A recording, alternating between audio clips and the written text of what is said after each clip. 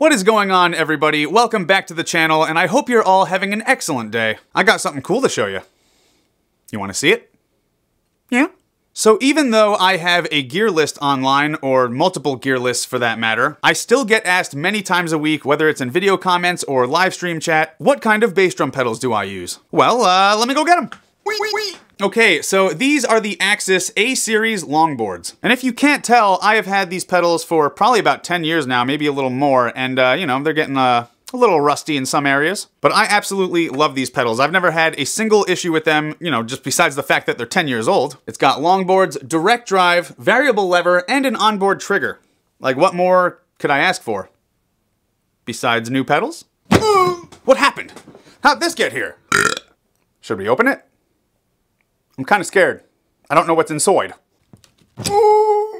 Actually, you know what? Before we continue here, you guys, I did want to say something. As most of you guys know, this YouTube channel and drumming is what I do for a living now. I try to keep as busy as I possibly can every week just to make sure that I can keep paying the bills and keep doing this, so hopefully I'll never have to go back to the insurance job. It's a little scary sometimes, you know, there's a lot of variables and factors that go into how much I get paid doing what I do, so there's some weeks where I barely get by. So it really helps when I can sometimes get a sponsor for my YouTube videos, but I want you guys to know that I don't just work with any sponsor. It's gotta be something that, you know, I can get behind and enjoy, not just, oh, check out this later because I'm getting paid to show it to you. If you guys actually follow me and watch my live streams and my gaming live streams, you'd know that I'm actually a huge fan of a game called Raid Shadow Legends. Raid is one of my favorite RPGs, and it will take you to a world of dark fantasy and realism. I've been playing RPGs since I was a little kid, so I'd like to think that I know a good one when I see one, and it did not take me long to get hooked on this game. There's so many characters to collect, and you can have a lot of fun leveling them up, taking them to different dungeon battles, and then trying different weapon sets on them. The first thing you should do, though, is go through the campaign levels and enjoy the fully voiced story while you're playing. Here at the portal is where you can use your shards to summon characters.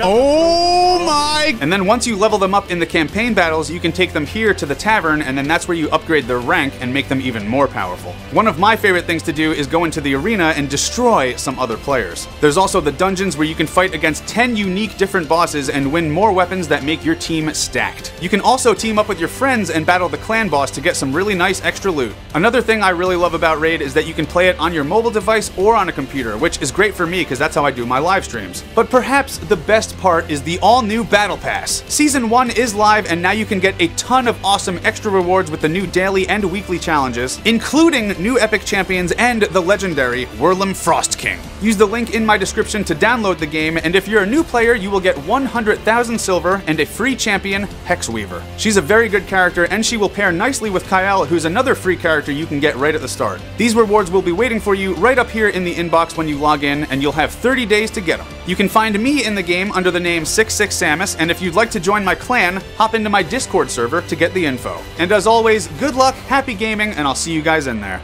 Oh, yeah. Welcome back. Shall we see what is inside the box? This is so exciting, Chunky!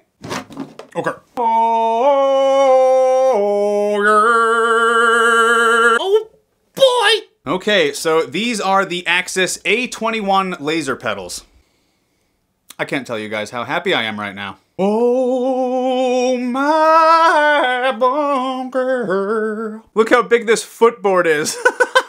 Love the black, oh yeah. So there's definitely a couple of things that are different on these laser pedals than on the A's that I'm used to using. First of all, of course, being this footboard. Like, this is just ridiculously big. You can probably use whatever technique you want on these things. Axis came out with these footboards because over the years they were getting a lot of requests from people asking for a righty pedal and a lefty pedal. On the A series, the toe piece is connected more, I guess, on the right side of the footboard, so technically, you know, you could say that this is a righty pedal. So instead of coming out with both lefty and righty pedals, they said, screw it, we'll meet in the middle, just make a completely symmetrical footboard. And that's how these were born, abahi. And as you can see, compared to the A's, the room that they added is just insane. Just insane, and I can't complain! Next, we will discuss the 21 here. You guys are probably like, what the hell does 21 mean, and why is it not 22? So the 21 means a 21-degree angle, and I guess I'll show you the A's first, just so you can see the difference. Okay, so see how this piece that's shaped like a number 1 is just totally flat? I guess you can see better from the side. It's totally flat. But on the laser pedals, this piece is angled 21 degrees forward. You can see better from the side that the beater is not perfectly perpendicular to the number 1 piece. And what's the reasoning for this, you might ask? More power. With the A-series pedals, you go really fast when you have the most amount of power, and that's sort of the anomaly to where players can go that fast with these pedals. Some guys wanted even more power, so then Axis developed the Sonic Hammer beaters, which really pack a nice punch. But they also realized that not everyone would like the Sonic Hammer beaters since they're pretty big. So how can we recreate that same angle with a standard beater and still get that power? So they went ahead and added that angle to the number 1 piece. And they angled it just right. So now with the standard beater, it hits the drum exactly when you have the most amount of power on the downstroke. They actually did some research with this and tested several variations, and turns out 21 degrees is exactly where you get the most amount of power on the stroke. How about that? Apparently a lot of older blues drummers use these pedals too, just because it's really easy and you don't have to waste much effort fighting the springs to get a lot of power. Alright, so next we will talk about the spring assembly here, because that's different too. This is the Microtune spring assembly, and it is much more accurate than the standard ones. First of all, it's really nice now that you can adjust the spring tension just from the front of the pedal here. You don't have to get on your hands and knees anymore. Just use a drum key. Left is loose, right is tight, and it's as easy as that. And it's really smooth. Oh, yeah. And these are so much more accurate because you have to do 2.5 more revolutions just to get the same amount of spring tension difference as you would with just 1 turn from a standard spring assembly. So now you can get those little areas in between if you're having trouble getting that exact spring tension you want. It's fucking awesome. I mean, it's great. And lastly, there are new heel blocks on these pedals, so let's talk about those. Here's one right here, actually. Yeah.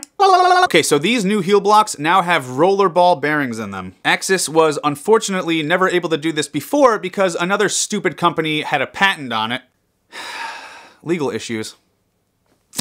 And on the ends, the center of the bearing is isolated from the outer ring. That makes the action incredibly smooth, and there's also no more side-to-side play. But these make a huge difference in the performance of the pedal. Smooth bonk. They wish they could have done this a long time ago, obviously, but at least now they can do it. And if you're wondering, how the hell do I know all this stuff? I actually had the pleasure of speaking with Chuck, the head honcho over at Axis, on the phone yesterday. And actually, he wanted me to ask you guys a very important question. So they were thinking of making the super wide laser footboard available on their standard A pedals, but they just weren't sure how much interest there would be for that. What do you guys think? For those of you out there who use the A series or have always wanted to try the A series, would you like a big symmetrical footboard on those like these? Let us know what you think in the comments below. I personally think it's a great idea. I would definitely try it out. I'm always looking to try different things that could possibly help me do my job just a little bit easier. They're actually doing quite a bit of restructuring over at Axis. They just hired a new machinist, and he's a really, really smart dude. I've talked to him, and there's gonna be some really, really sick things coming from over there pretty soon. Chuck told me yesterday, he said, "Samus,